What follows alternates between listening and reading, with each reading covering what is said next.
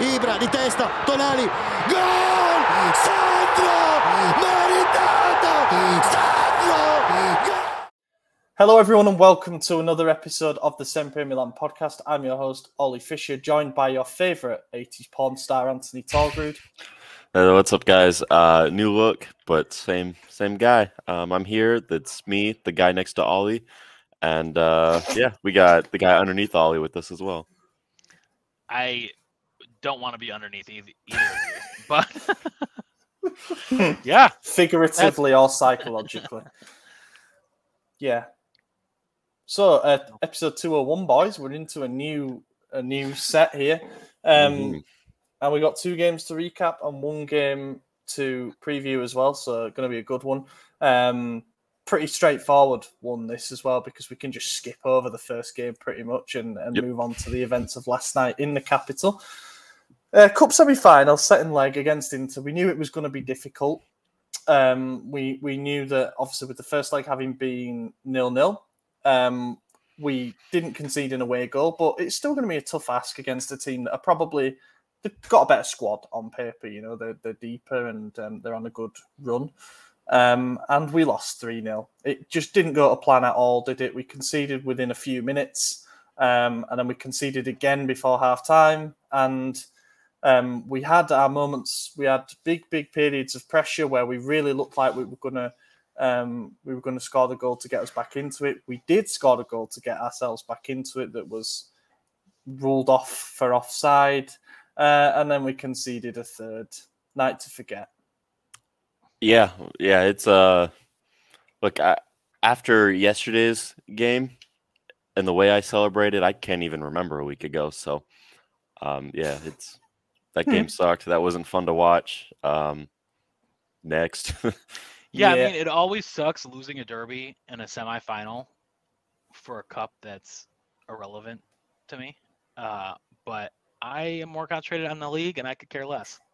So. And the big bonus to this is, yes, obviously we lost a derby embarrassingly, and we don't have a chance of that silverware, but there's a Derby d'Italia final in between the last 2 games of the season, and Inter's still in the title race, so that's a lot of added pressure. They have 2 midweek games now, including one on Wednesday. The last 2 weeks?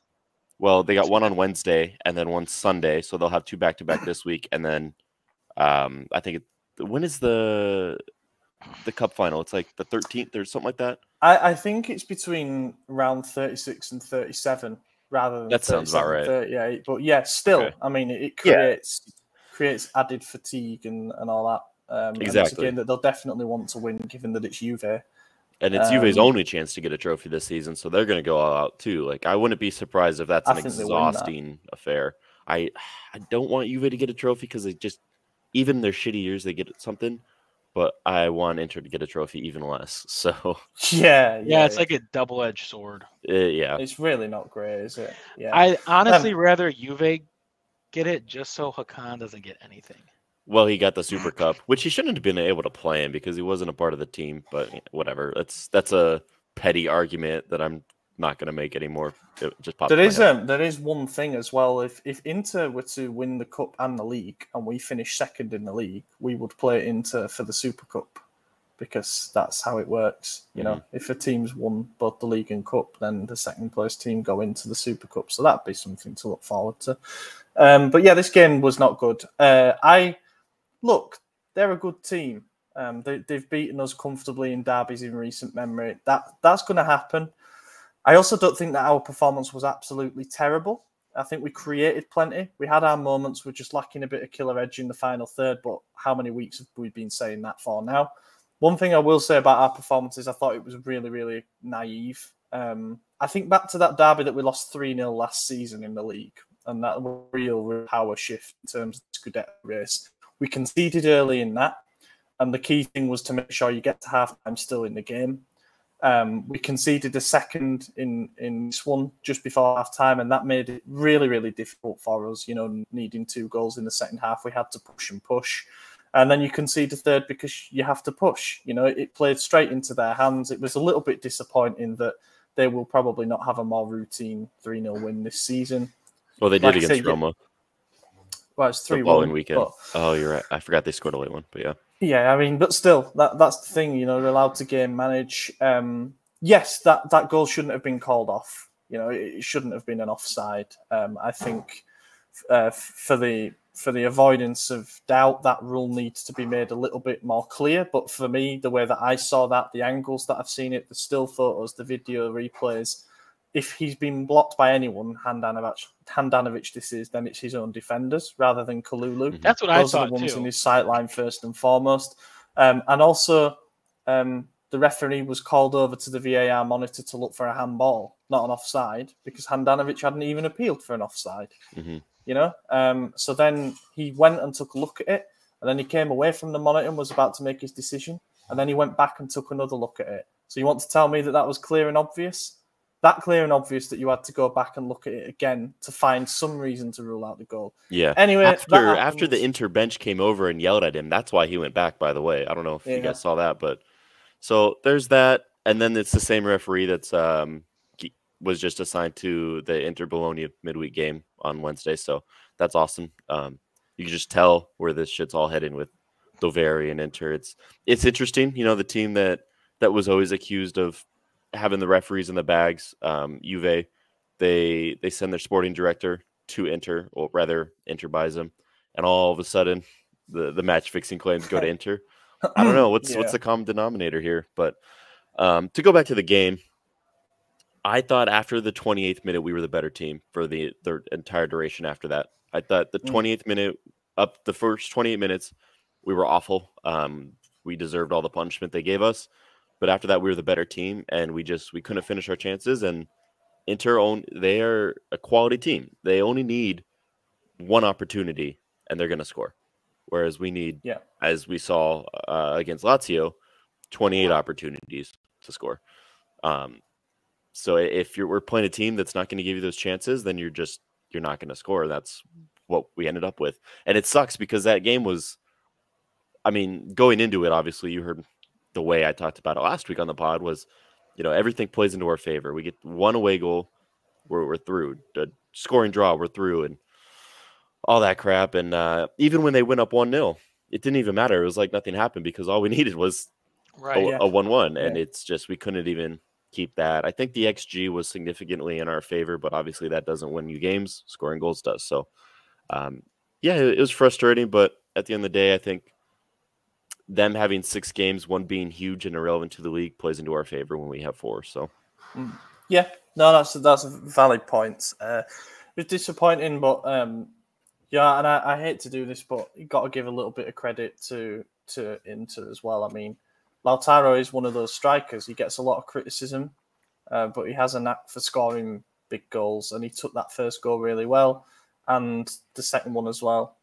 I think Inzaghi I won't say it was a risky move, but it was perhaps a bold move to play Lautaro and Correa up front together. But it worked perfectly because they exploit the I'm not going to say it's a lack of chemistry between Kalulu and Tomori, but let's say when you put two mobile forwards up against those two, they were found wanting from a positional sense, and their athleticism couldn't quite make up for it this time. They were at 6s and 7s for the second goal, slid the wrong goal, nice finish, and it wasn't the best performance from either of them. They found it tough against two very good forwards in this league. And had to push, conceded a third goal. That really flattered them. I think if we'd have lost 2-1 on the night or something like that, might have been more fair, but I'm not too bothered. The most important thing was the response, and we'll come on to that. But it was a night to forget. Should we just do tops and flops and move on? Yeah, I don't really have a top. Benacer, I'm going to say Benacer was good. Benacer was the one who had the goal called off, right? Yeah, he was. Yeah, and he had a good game. He was a battler in midfield.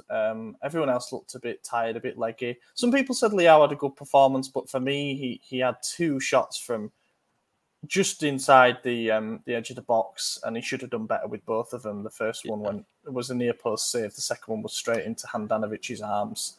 He should have done better. Benacer had that goal called off, but I thought he was actually awful. In fact, I remember saying he should have came off at halftime because it's now the second game in a row where we've started Kessie as the attacking mid against Inter, and it's been just garbage until Brahim comes on. For whatever reason, Brahim does better in that area against Inter, specifically Inter. So I think we should have started with that, and I would have moved Kessie over for Benacer. But people are saying Tonali was really bad too, and I think he also was. It's hard to think back after everything that happened with the Lazio game. Yeah. But, that midfield pivot, I guess, is my flop. Yeah, and the midfield pairing, it's a tough ask when when Kessie plays that advanced role, it's not necessarily because of what he's expected to do in attack. Like, he's not going to be expected to score a brace every single time. But the whole reason he was put there is to neutralise Brozovic, and it didn't work. Brozovic was free. He was able to dictate play. And then that makes things really tough for Tonali and Benacer, who are required to take on more of a defensive role than they'd like to in a normal game to thwart Barella and Çalhanoğlu. Or I thought Çalhanoğlu had a poor game, for example, but Barella, he's got a lot of quality. So yeah, that made things quite tough. But yeah, top's quite tough to pick then. A flop is pretty easy for me. Yeah. Oh yeah. Go on. Selmakers every day. Did he even play? He started, didn't he? Yeah, he got subbed off at halftime, didn't he? Or shoot. vice versa. That makes sense.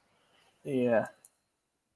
I'm finding it tough to give it to any. I mean, look, we didn't score and we conceded 3 goals, so that implies that your defense was pretty bad, but you couldn't get anything going in attack either. But I'll give my flop a joint to Tomori and Kalulu. I mean, they have been so good for us, and they have had a lot of praise from our fan base, and rightly so. But I think this was just a reminder that, sometimes they're going to run into difficulties, and it's about how they weather those storms.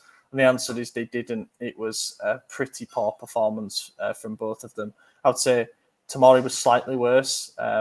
He was caught diving in a little bit too much, and against 2 quick forwards like Lautaro and Correa, you aren't going to have as much opportunity to make up any space that you've left in behind you. And yeah, it was tough. I was pretty surprised with how poorly they played.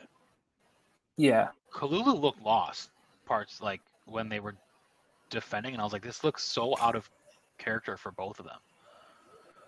I'm worried it's becoming a habit, because that's who I was actually going to pick as my flop for the Lazio game, was the Tomori Kalulu pairing. So I thought that was really bad as well. Worse, I would argue. They're both young, obviously. They're still in their first stages as a centre-back pairing, should we say. They are allowed some games or some moments where they're not on it, but it can't be costing you in big games like that, unfortunately. Yeah. And as I say, they're young. They will learn from it and grow from experience like that. But I think it was also just a reminder for the fan base as well to cool the jets a little bit on these two being like the best centre-back pairing in the league and all that.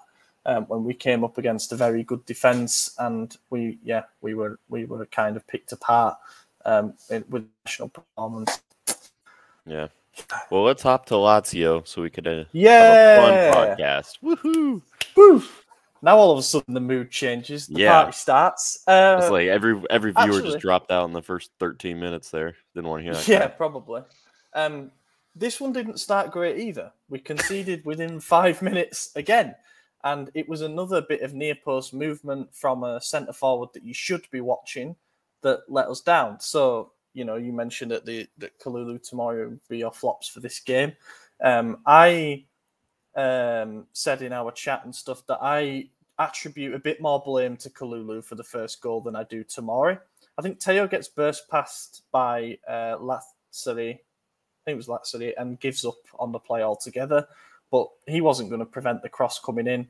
Tomori could move more towards Maignan eye line and then maybe cut the ball out. But when the ball passes that, I don't think he can cut it out. Not quite. Not without the risk of diverting it into his own net. But Kalulu is stood here. He has Immobile, 25 goals this season, 25, now on 26. He has him the other side. He's in a good position. He's got his runner away from the goal side, and he just stops. He just stops and lets Immobile go in there and score. So that was not great. I didn't like that, If there's one person you pick up, it's Chiro. Yeah, no, that was my thought too. I mean, you see, I actually blame Tomori more for it because he could have made a challenge to stop that ball. I think in his head, Mike was right behind him, but Mike obviously wasn't. He was guarding his near post. And I think that's why Tomori didn't make the challenge, but I think he could have got it there. He just kind of let it spin by him. And I think Kalulu was expecting that as well. So it was just an overall, like, just lack of communication. Yeah. Yeah, I wouldn't even say miss. They just didn't communicate at all. I mean, Mike should have been saying, like, you know, I got near post or something, or like get in front of it, try and save it. I don't know. There's some words that they could say to each other to do something, but it sounded like they all just had one thought, and it wasn't the same between any of them. So it is what it is there. But I think Tomori in leaving the ball, whether he could get to it or not, he's not out of line to assume that there'll be cover behind him. You know, even if that ball gets past him, I think it's reasonable for him to think, well, Kalulu won't let Immobile get in, so it's all good. And then it happened. But yeah, I agree. Maybe he could have done something to disrupt the cross. And also, you know, there was something that could have been done to stop the cross coming in the first place, because somebody should have made sure that Lazzari wasn't allowed to burst free down to the byline. So it was a calamity of errors for the first goal, really, which was nice to see. And it puts in a real shit situation, because after 10 minutes up until half-time, I think it would be fair to say we dominated the game. We created opportunities, whether you can call them clear-cut or not, I don't know. But we were certainly the better side up until half-time, but we went in at the break trailing again. So then it became really straightforward. You either score 2 goals or however many goals are needed to win the game, or it's pretty much curtains. And we produced a response. Yeah, I think once again it was going into a game knowing how little we needed to secure something, this time being need a draw to secure Champions League, because we knew Salernitana had beat Fiorentina that morning. And it was just like when we were top of the table and everyone dropped points and we had that chance to extend the lead, and we couldn't score a goal after the international break. And then now we've been in the situation we've been in. It's just we struggle with the idea that we're not trailing. You know, when we are leading the pack, we have a hard time pushing forward. Like we're an underdog team. That's why we play better away. That's why we've been playing better chasing the title as opposed to holding on to it. And so I think that kind of got in our heads a little bit. It was like, all we need to do is the bare minimum and we're good. We secure our goal for next season. And I think going down early actually played to our advantage, because all of a sudden we're trailing. Now we're pushing for it. The hard part was Lazio didn't have to push, but they're not a team who sits back. So that actually worked out really well for us. I don't remember what minute we got the first goal. When was that? Like 65? 49. Was it that? Yeah, right immediate after halftime. Yeah, it was in 5 minutes. That's why it was so important that we got the goal before the hour mark for me, because it then gave us the time that we needed to realise that we can win this. Because as you rightly say, we came up against a team that concedes space at the best of times and asked to defend a 1-goal lead against. And that first goal that we scored was a beautiful poacher's goal. I mean, Giroud had to run in, but he dove in. And, you know, I'll get to tops and flops. So you're going to laugh at this next statement once we get there. But that's something you're not seeing Zlatan doing. Zlatan's not taking a slide challenge inside the box. No, it has to be right at him. Exactly. Now, Zlatan's going to be my top, so we'll get to my reason for that later. But I have reason. Furious, trust me. I know. I can see it in his eyes. But that play, Leao just breaks down. He runs straight to the byline and just cuts it back inside, which he hadn't done the entire game. Up to that point in the first half, every time Leao got the ball, he was either dispossessed or shot it, and it was saved. He tried to do everything on his own. The first chance he had to make a pass for an assist, he gets the assist. And it great Giroud goal. You saw how mad Giroud was when he got subbed off, because he almost had that second one. When he was going into the dugouts, you see him like slam the roof of the tunnel, and he was pissed, which I like to see. I like to see that. Me too. I enjoyed that. I think that either at halftime or pregame talk, the management, everyone gave them like, look, we have to win this game. If we don't win this game, Scudetto, goodbye. The sale of the club potentially hinged on that victory as well, securing Champions League. Like, they all knew it. A draw would have done it too, but Yeah. Oh, yeah, we yeah. were in. I mean, Christ, it would have taken some collapse for us not to get in. But yeah. just But it's seeing the still reaction great, from you know? everyone. You see Massara sitting on the bench after the game crying, the head and hands just like elated. You see Gazidis on the pitch jumping Yeah. up and down. You see Pioli and Maldini jumping, laughing, hugging each other. Like you see Giroud dogpiling on top of Pioli. Like everyone knew what was hinging on that game, and they got the job done. So I know there was some sort of talk where they're like, "This is the one, we got to do it," and they fucking did it, boys. They did it. Yeah, I know. Yeah, inebriated for hours after that game. Let me tell you. Well, if you can't celebrate after a win like that, when can you? Yeah, the first goal, as you say, was a perfect bit of link-up play, and it was the first time I actually tweeted saying Leal's playing against us here, and I expected to go into my mentions and see loads of people saying well done and stuff, but I didn't. But yeah, he had not been great with his decision making up until that point in the game, but he finally picked his head up and realised that he had an option, and got a nice assist. His work on the night, his immense dribbling, which we always see, it deserved an assist, to be fair. But yeah, Giroud, right place, right time, gambled on it, got there first, turned it in. Funny how both goals kind of like, neither were emphatic. They both kind of scrambled over the goal line. Yeah. I quite liked that. It was shithousery at its finest. I couldn't tell if Giroud decided in at first, because it looked like he was that kind of angle, but no, it was in. And I love that he ran and got the ball straight away as well from the goal mouth, as if to say, we're not done here. We're not celebrating that. Yeah. And then we were pushing and pushing. We had our moments. Messias nearly got a sixth league goal of the season when he curled that one just past the far post. We had our moments, as you say, Giroud could have had a second. And it looked like it was done and dusted. It looked like Lazio just about done enough to dig in for a draw. And we produced something out of nowhere. I say out of nowhere. Really, the two forwards who we've been missing in recent weeks due to injury and lack of general fitness, Ibrahimovic and Rebic, those were the ones who had a massive hand in the winning goal off the bench. So they deserve credit. Thought Rebic was really good. His fight was there. He answered all those questions about unhappy over his work rate and stuff. Put in a cross that caused just enough doubt, and then there you go.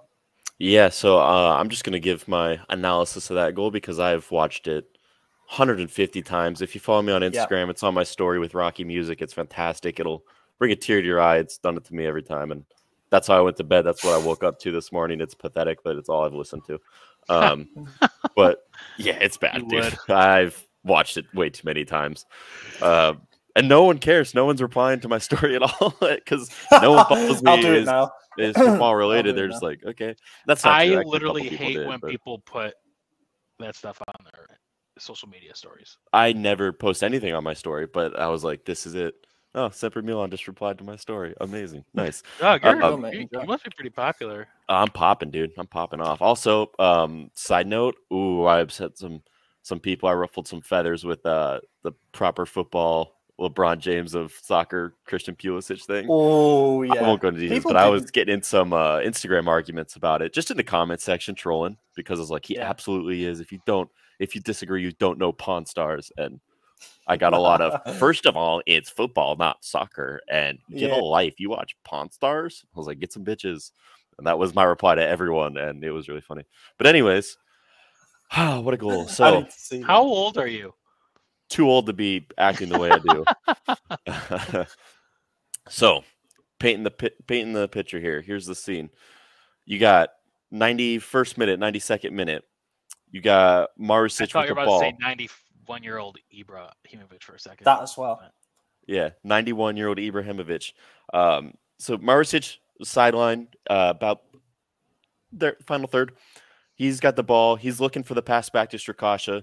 Zlatan is intelligently blocking that pass line just perfectly. You watch him the entire time. Not once does he take his eye off the ball. Never turns around to see Strakosha or see what else is around him. He just knows, stand in front of Marusic. Do not let this pass get off. And he's moving with him perfectly. Yes, blocking pass lines is like day one. You'll learn that. But how many players on our team do it? 0. So Zlatan, footballing IQ, of course, knows where the ball is, knows where the goal is, always there, right position. Doesn't turn around until the ball passes his head exactly. You got Rebic putting pressure on Maricic, but Maricic can't get that pass off. So what does he do? He turns around. Who's there? Rebic. Now we have possession. Rebic runs back. That's when you see Zlatan immediately come back onside. Again, never turns around. He knows where goal is. He's watching the ball the whole time. He's moving. Now he's onside. Rebic throws that cross. Actually, a terrible cross because it goes well over Zlatan, who he was aiming for. Zlatan immediately turns around, sees it. I can't remember the Lazio defender's name, but was it a Serbi? A Serbi, yeah. Yeah, okay. So he gets the header off. Terrible header. Right to Zlatan. You see Tonali push him down, by the way. He gets GBH'd to the ground by yes, Tonali, he does. according Love to it. Inter fans. Yeah. So then Zlatan, normally, if this is Giroud, if this is any other player, heading it as hard as they fucking can at goal. Zlatan is too smart to do that. He says, no, Tonali is right there in front of a downed player. He's got the shot. And Strakosha thinks they're going to head it on goal. So he doesn't. He does a tight little grounded header. Tonali's right there to settle the ball and then just toe poke it in. Goal, shirts off celebration. Zlatan's iconic run forward and just rocky music. Everyone's crying. He always slipping on the running You track. sounded like the guy who hosts Hot Ones. Sean Evans? Yeah, you sound like Sean Evans at the very end there. And I was like, I could kind of see it. They both have short hair and I like Sean Evans. but I'm not gonna lie, I zoned out because That's cool. Because you don't like Zlatan. I like Zlatan. He's a legend of the game, as some people would say. But for those reasons, he is my top for this match, by the way. We don't win this game without him. Yeah. I think we do because I think we do. That's all. no fact to back that up. Just also, and he played like 35 minutes or 25 minutes. He 65, yeah. Did nothing minutes. Besides that one assist. You're wrong. Do you know what? You're wrong. I actually think that he gave something completely different. I thought he was pretty good. He wasn't mobile. He's not like what we saw in the first half of the season, where he was dropping in and facilitating build-up play. But he was offering something that Giroud couldn't because Giroud was tired, unfortunately. Although he did have a chance to score a winner himself, and he just froze up. I think he just genuinely did not expect the ball to just land at his feet there. I think he was like, wait. Dude, the commentary team on BT was saying, like, what a vital intervention that is to deny Zlatan. Zlatan had shanked that shot wide, and the deflection nearly took it in. But, do you know what? Even to be there, to anticipate this cross might come to the far post, and I could be there for it. There's stuff like that you can't teach. But yeah, whether or not we'd have won the game without, I think the substitutions did make a difference.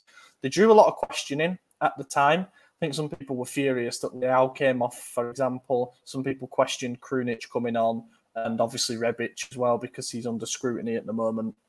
In general. But they gave us a little bit of something just to get over the line there. Rebic in particular, as I say, was fantastic. His hustle, his grinter was just sensational. That bit at the end as well, where in the last minute of injury time after we'd scored, he held onto the ball by dribbling past about 3 players in midfield and then casually laying it. I really hope this is the start of something for Rebic and that he gets his confidence back because he's the kind of man, as we saw last season, who can be decisive in the stretch. Just amazing scenes at the end. He's been looking better and better each week, even though we shit on him every week. I think that I honestly think Rebic is one of those players who would respond best to being criticised a lot because he's done it twice already. His first 2 seasons, he did nothing in the first half of the season, really. And then there was all these talks about, he could be leaving, he could have his loan terminated when he was here from Eintracht. And then out of nowhere, he goes on this hot streak and, he loves the celebration, like with the finger in the ears. I remember that. And I thought if he scored, he would do some kind of similar celebration last night. But just delighted for him to have a hand in the goal and incredible scenes at the end there. The passion from Tonali. We know it because he's a boyhood Milanista. He's going to feel goals that little bit more if that's possible than his teammates. But to go sprinting over to the 13,000 travelling fans that were there, it really did feel like a home game. We must say that the support was absolutely magnificent. I know Lazio were protesting and stuff, but our fans were incredible, never stopped singing, and they got their reward. I loved seeing all the team celebrate after the goal and at full time. Just this collective unity that we have, it just keeps us all believing even though we might not be the favourites at this moment in time, we are at least going to have an interesting end to the season, which we didn't have last season because we'd have fallen away by this point already. Hot take that you guys are going to agree with me on because we're just Milan We fans. always do, yeah. Yeah, exactly. Because I know ball.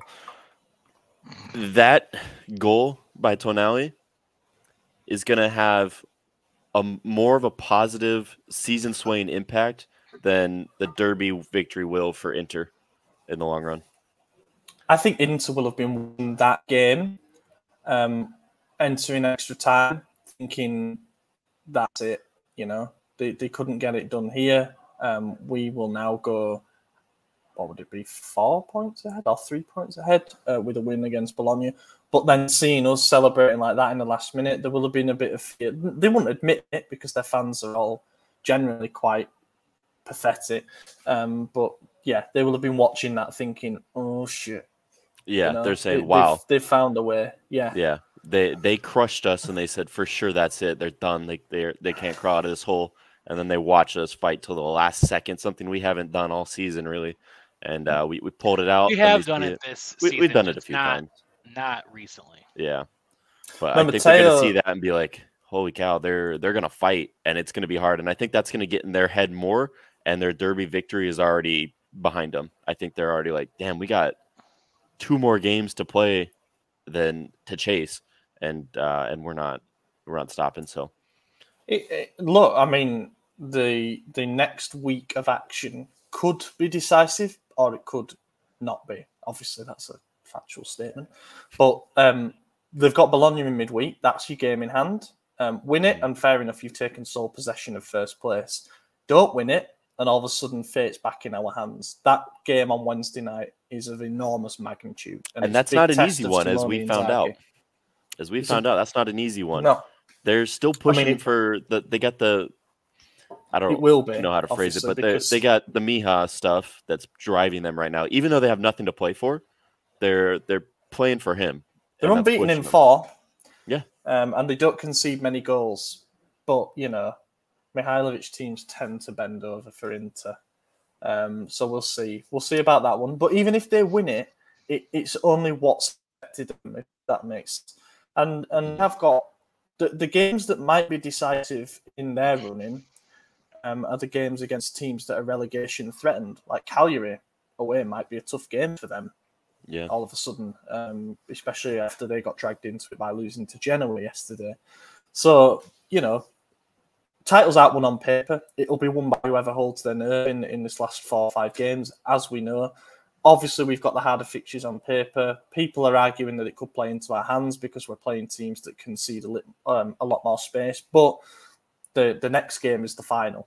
You know, that's the way that we've got to look at it. As long as we keep taking care of our business, then the chances of them slipping up probably increase that little bit more.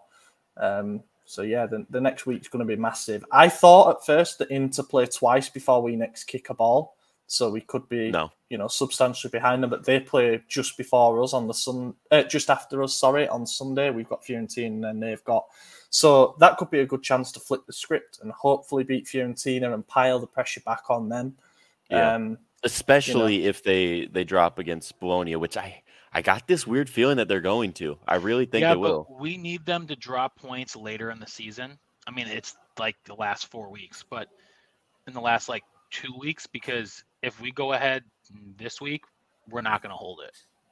I really don't think that we will. The chasing mentality could do us a bit of good. I think that we play so much better when we're chasing them than when we are being chased.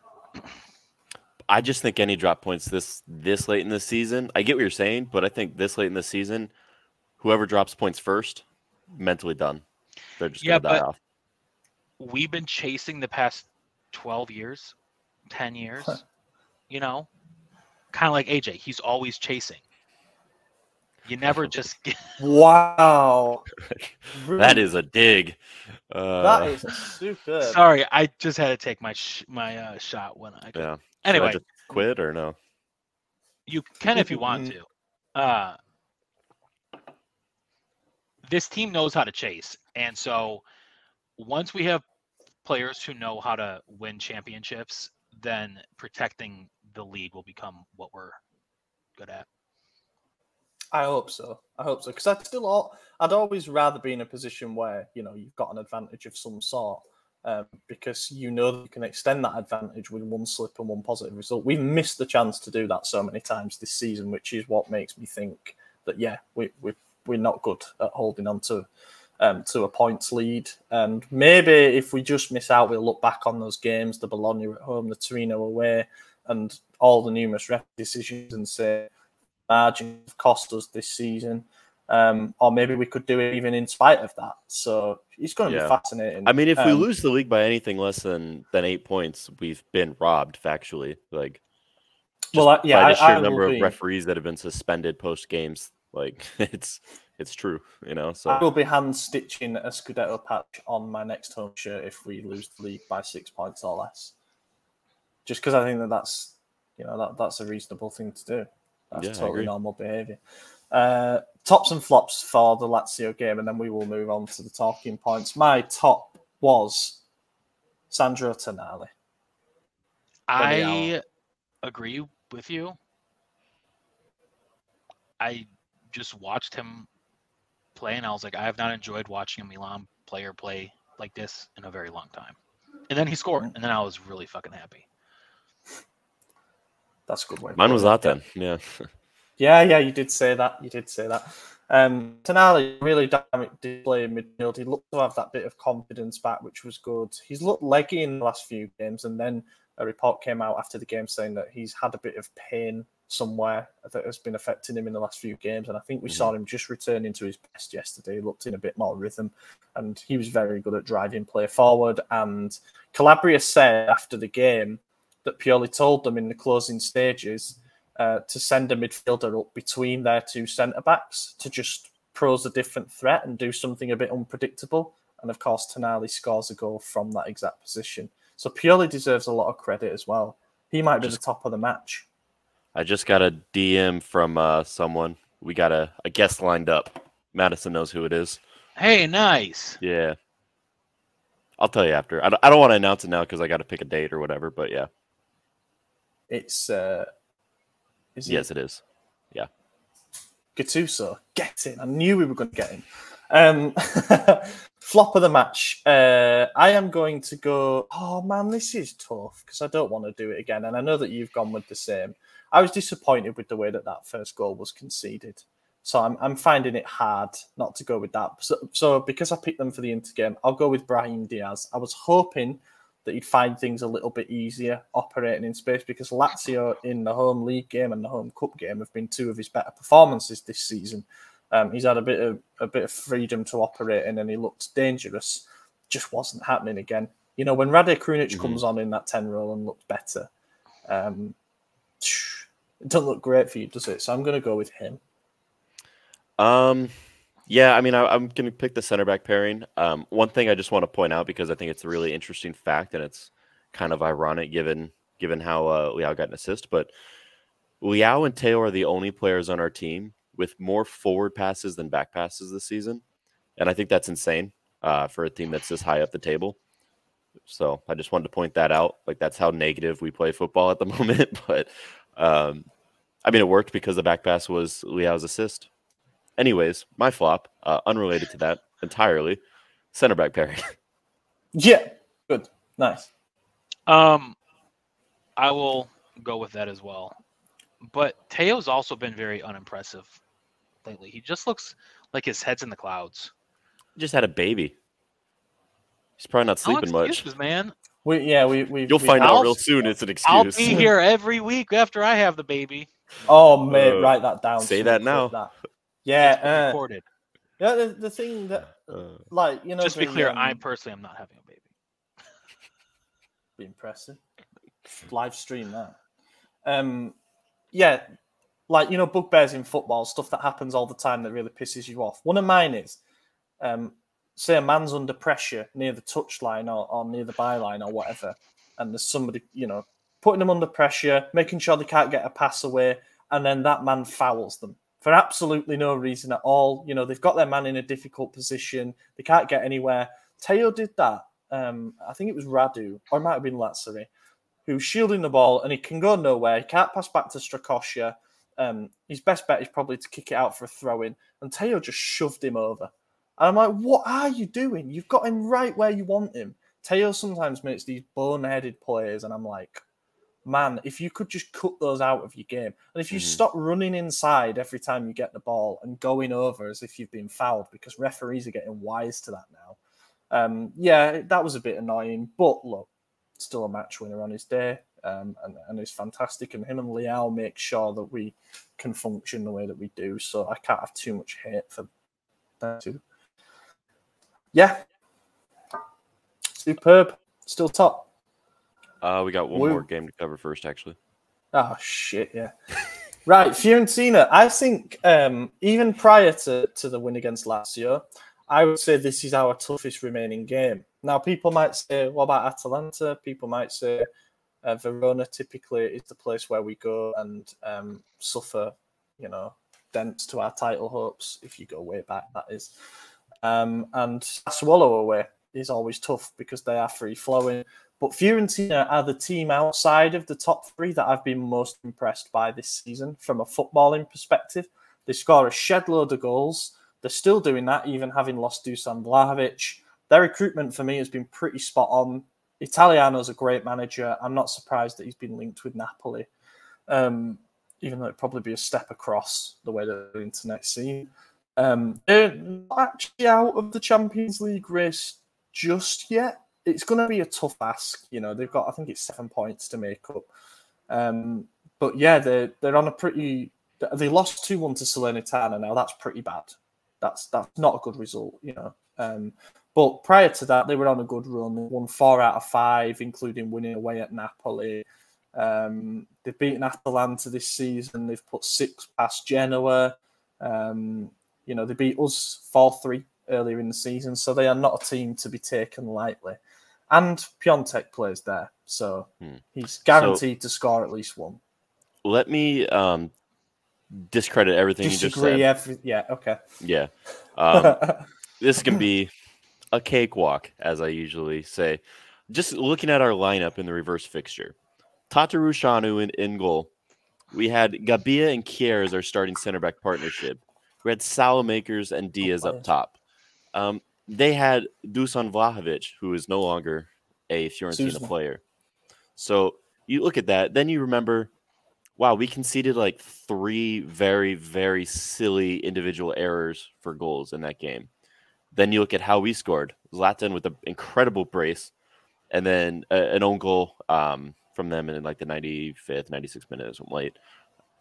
We got Zlatan now in late stage title push form. I think he's going to start.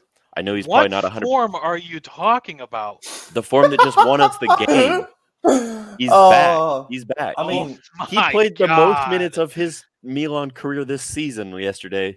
35 minutes, whatever it may be. He's going to start. And he was walking the pitch. If he starts the game, we will lose. You're wrong. You don't know ball. No. You don't. I don't know ball. You don't know ball. With 10 men. Put him on in the you last don't know ball. Minutes. Having you on the podcast is like recording with 2 men then. It's 2.5 men right here. Welcome to CBS. It's more like 1. Maybe that could be the title, 2.5 men.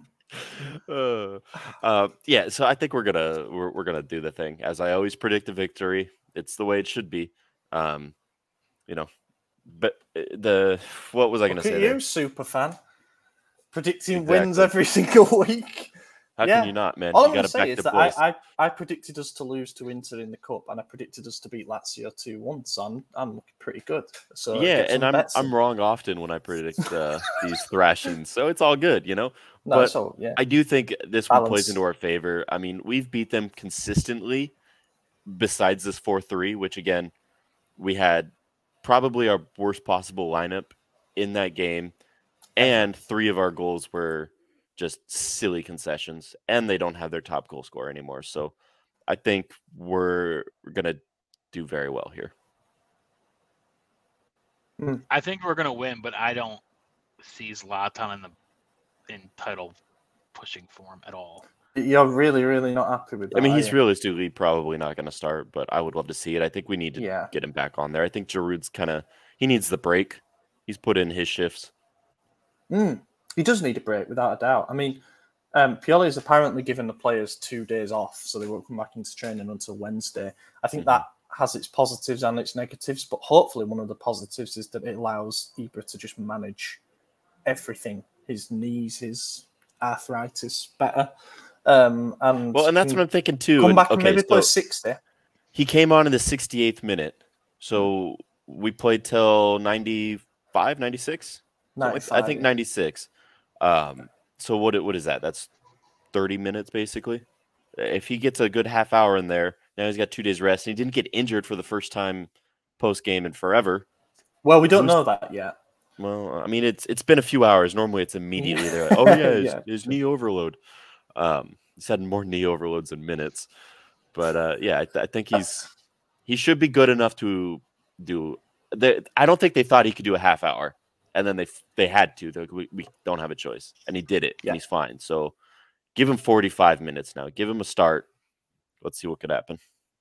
I just think that, I mean, practically speaking, you want Ibra on there, but there perhaps was another option, and that was maybe to play Rebic up front. But, I'm glad that things worked out the way that they did, because it's good for Ibra to be on for a moment like that and to get the pulse back. Just looking at Fiorentina, I like their team. They signed Jonathan Icone, who I want to sign. He's not ripped, and he's not ripped the league up as of yet, but he scored a couple of good goals. And Nico Gonzalez on the left wing, another player who always seems to play well against us. And they replaced Dusan Vlahovic with Arthur Cabral, and I think that his name is going to be one that pops up a lot in the next couple of seasons. He was banging them in for Basel, and he was a good investment, I think, to try and replace Vlahovic, which is a tough ask. And Piontek's not been terrible, actually. He's found himself scoring goals there. And then, the same usual names like Biragi, Amrabat, Linkovic.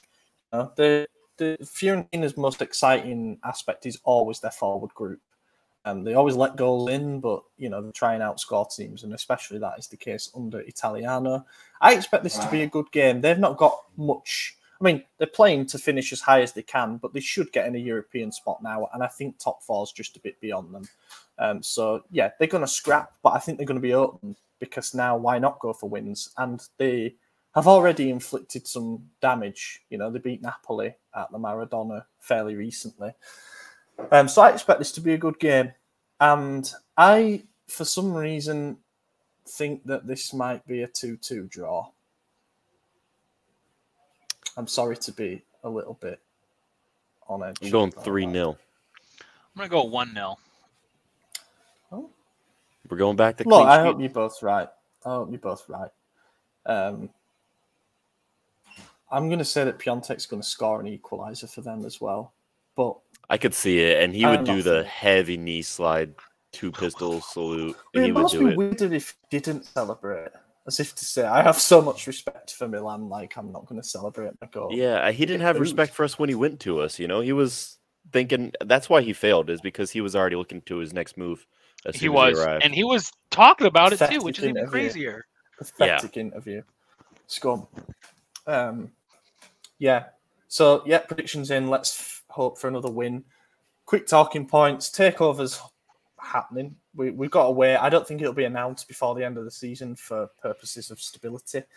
But the transfer rumours and stuff have kind of quietened down. Some loose links to players like Riyad Mahrez. I don't see that happening. It would be a dream, but I don't see it happening, Origi is probably the one that we should talk about. That had gone quiet for a while, but now he's coming in. Had a great game. Maddie, what are your thoughts on Origi? I mean, I don't know how I'm going to support him next season, but I'll find a way. Yeah, you know how. He's a fucking killer, man. Because he's keeping Ibra out of the team. I mean, that is enough for you to support him, sure. For sure. That's all you need. Look, we know what we're going to be getting, and it does sound like we're going to get Origi. It's meant to be sort of all agreed in the next few days via another meeting. But yeah, we do know what Origi is. He's never been a regular starter for Liverpool, really, since about 2016-17. They've always had world-class forward group. it's tough to start over some of the players. You know, they had Salah, Mane, Firmino. Now it's Jota and a bit of Luis Diaz in there. And he wants to try something new. He's 27. He's entering his prime years. Smart player, physical player, fast, but also technical, as we saw at San Siro when he had a very good game against us to knock us out of the Champions League group stages. Comes on a free, going to be a 4-year deal. Klopp called him world class and a legend after the game. Now, I can't help but said he's think the best finisher on his team too. Yeah, he did. Yeah, I can't think that he's kind of playing up to the whole the statue of Origi type narrative that Liverpool fans have created because of his cult hero status. But I am still excited for him to be here. And also, the arrival of him not only makes us younger, but because it's a free transfer, I think it certainly doesn't exclude us making a big investment, an even younger centre-forward for the future, who can learn from Giroud, who can learn from Origi. And if Ibra's still around, then they can learn from them. So, yeah, I'm excited about that one. I think we talked about it before, but just wanted to get that in there as a lot. But I do think saying that he is coming. Exactly. Yeah, it's worth mentioning. As far as the sale goes, I think that's done, to be honest, especially after the game. I think that qualification was critical to the finishing of the deal. Obviously, I don't think anyone thought we weren't going to qualify, but to do it with 4 games to go, I think now they're like, all right, you know, that was the objective. Let's get this across the line. Because we had that factored into our finances, which is obviously the most important thing when you're buying an asset, is to make sure the finances line up. And if they have predicted finances, you need to make sure that those predictions come true. And now that they have, now they can say, okay, either it's what we said it's going to be, or it's better, and we get the Scudetto and we get more money. So I think that's done. You saw the reactions. You saw the I can't say any Arabic names correctly, so I'm not even going to try. But one of the guys who's relevant to the firm making the purchase did a tweet to Milan. I think like a Happy Easter tweet or something like that. First tweet about Milan in like the 10 years he's had a Twitter account, by the way. So that's very and telling. In English. Yeah, and in English. Someone did some stalking. Yeah. Yeah, it wasn't me. It was actually Moosh. I just listened to everything he says. And then there was another guy who is big with Bahrain, or maybe he was Qatari. Bahrain. Tweeted today or yesterday after the game, Milan, big club, it's time. And then posted a picture that just said AC Milan. So I laughed when I saw that. It's like, oh, Milan, big club. I know, right? Yeah, we know that. Thank you. You've been around, brother. But yeah, I mean, like, how much more telling of a sign is there than those two things? You know. Yeah, it's going to be done. Speaking of deals that will probably be done now, we've got Champions League. Botman sounds like it's going to be done. Everything was in place, but we were just waiting to secure UCL because of the extra revenue it brings. We know we can afford that transfer now. InvestCorp are fans of it as well, so he will be coming in. So all good, things moving nicely. Look, even if we don't win the title this year and we end up trophyless, then things are sort of moving into place to suggest that we can be optimistic going into next season as well. Yeah, we're ahead of schedule anyways. Yeah. Let's do some questions. With quite a few today, I can imagine. Luis Bahia asks, is it time to give Tonali the armband? Do it now and it will make Calabria's demotion to backup right back behind Kalulu less painful next season. So the precursor to this is that Romagnoli and Kessie are leaving, who are essentially the captain and vice-captain based on longevity and appearances. Calabria is also a vice-captain and has worn the armband before. No, I wouldn't give Tonali the armband yet. No. Yeah, I think he's an unspoken captain, just like Zlatan, so you don't need to bother with it. I think, Teo's worn it a few times, and he's a good candidate. He's becoming a good symbol of the club, so I don't really care who gets it, to be honest with you. I think we're just going to continue to go in order of most appearances. But yeah, potentially. Yeah. I mean, they also have to have leadership qualities, but Well, yeah. I mean, yeah, you can't just. But like your ideal. Who doesn't have that? That could be top appearances. Like, I don't know the list. I just feel like if they've had Salamaker's got a shit ton of appearances. He's not getting the armband though, so I guess that's the only one. Please no. Yeah. There's two schools of thought for captaincy, and the ideal is that you have both. But you either pick a leader who is vocal, who is an actual leader, or you pick someone who leads by example through performances. Ideally, you have someone who's vocal and very good. Those are the best captains. I think that Tonali will sort of naturally grow into that double role type thing.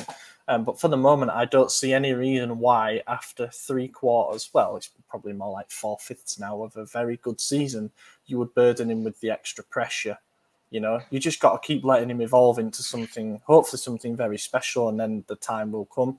For me, it should be Calabria. He is a symbol of the club at the moment because he came through the youth system and because of the amount of appearances he's racked up. He made his debut, 8 years ago now?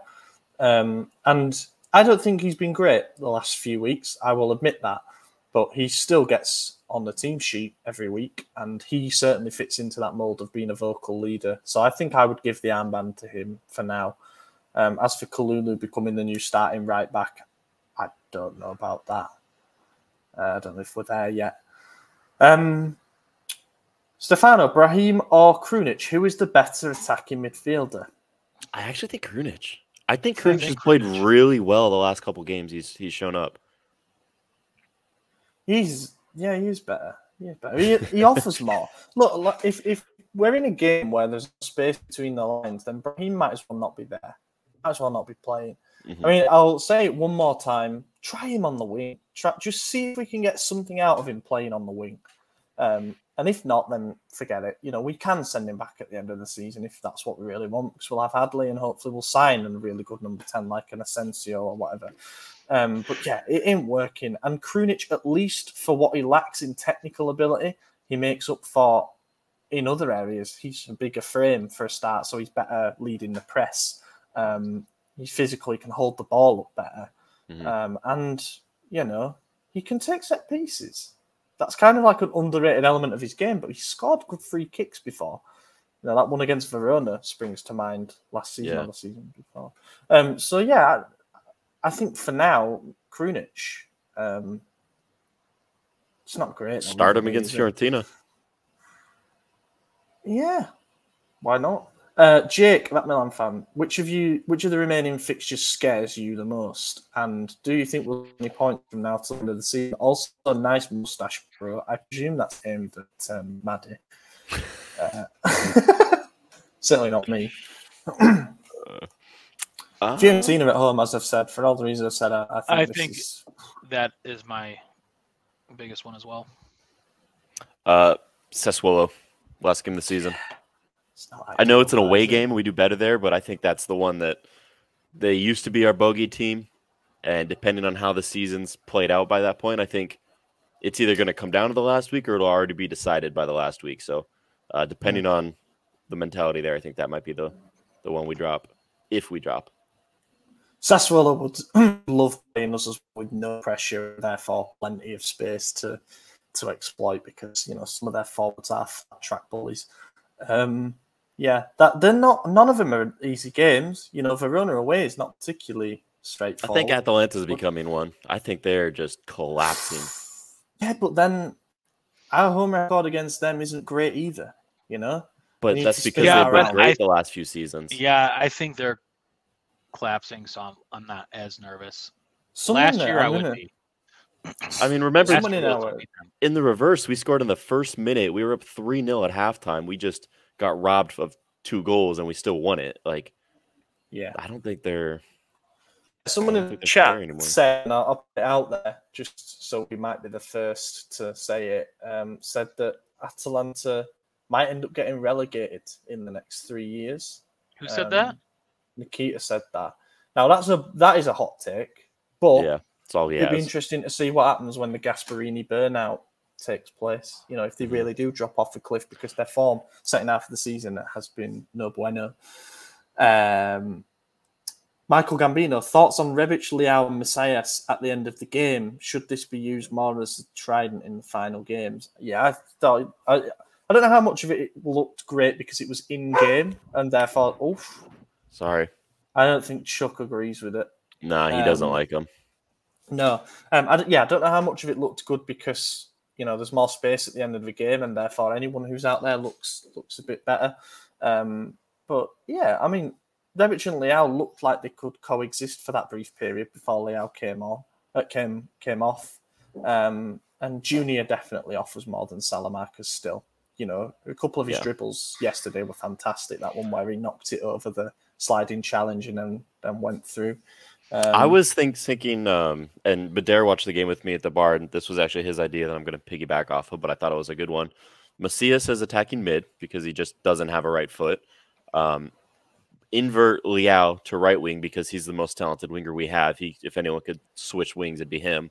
And then Rebic on the left wing. And I think that provides us the most attacking-minded front three, or attacking mid-trident, whatever you want to call it. I still don't. I mean, Pioli says that Rebic doesn't like playing right wing. He's done it for the national team. Yeah, no, I know, but I'm just saying that he seems like the most natural candidate to do it because he's done it for the national team. We know the chemistry that Leao and Teo have down the left side, so you wouldn't want to disrupt that. We generally have the harder working winger on the right side, which Rebic tends to be. That seems to make a lot of sense on paper, but for whatever reason, he hasn't done it yet. So yeah, maybe Leao did drift out to the right in periods, last 20 minutes of yesterday. Tough to tell if that would work from the start. I don't know. It's always hard to judge when it's the last 15 minutes of games because it's stretched enough as it is. A few people asking for Maddie's thoughts on Divock Origi joining, which is funny. No offense. Right, final one. Rohit asks. Did people actually ask that? Yeah, they did. I saw it too. Actually, yeah. For Maddie, as an Everton supporter, how do you feel about Divock Origi? Someone said rubbing salt on his wound, which might be a euphemism. So we got linked during the week. I don't know if either of you know anything about this guy, Maxence Cacare, who plays for Lyon. I haven't seen too much of him, but he is apparently, a midfield target of ours. And someone asked, would we rather have him or Renato Sanchez? And the answer is Renato Sanchez, I think. Yeah, simply because I don't know the other guy. He could be 10 times the player, but I've never seen him. So if it's up to me, I'm picking the guy I've seen. Nothing against the other dude. No. The first time I heard his name was the linking. And I just don't watch any League One.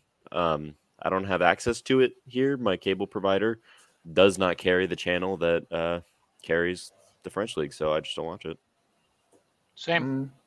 And if AJ was watching it, he'd have it, which would mean I would have it, so I'd be watching it. Yep, because Maddie mooches off all my subscriptions. Good to get that out there in the public domain.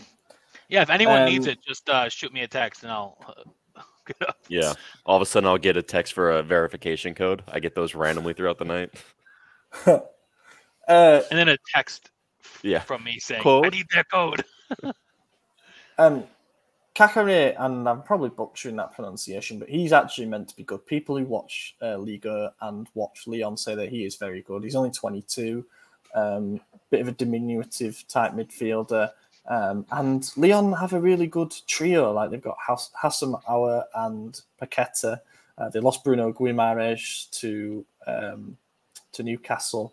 So it sounds like this guy has stepped up. And yeah, people who watch say he's very back. Good. No, I don't know what to say to that, man. I don't probably need another half an hour to discuss that. I would love to take him back. I never want to sell him. Yeah, same. I did. We know. That's probably for a whole other episode. But let's get Andre Silva back. I support that as well, actually. I think he'd fit the system. Barini, right wing. So yeah, do you know what? We know that we need a quality midfielder. I don't really care who it is at this point, I wouldn't be comfortable paying Renato Sanchez $6 million a year because he gets injured quite a bit, and I wouldn't want us to run that risk. So, if a financially better alternative arrives, then I trust the management to go for whatever they choose to go for. That's it. Then, boys, thank you to everyone who made it this far. It's been a good one. Managed to get over the depression with a lot of joy. Good to talk through our issues on a personal level and everything. So yeah, thank you if you made it this far. I've been your host, Ollie Fisher. You can find me on Twitter at Ollie Fisher, and being joined by AJ. Yep. Yeah, it was a lot of fun. Actually, it was nice to be celebratory for once. As opposed to celibate, which so close. We both know that ain't me either. Have you seen this mustache? Come on. Yeah. So Torgan 45. Is it getting up? Never mind. I'm not even gonna say it. Yeah. Edward __ Toth. Yeah, like, comment, subscribe on the video. Tell your friends about us. That's the first time I've ever said that. But yeah, tell your friends about us. Tell your friends about the guy with the 80s mustache and the fancy shirt every week. And yeah, share our stuff. Thank you. Yeah, thanks for listening, everyone. We'll catch you in a week's time. Eccolo Ante in area di rigore, Ante, Ibra, gol! Vediamo se è buono, ce lo dà buono,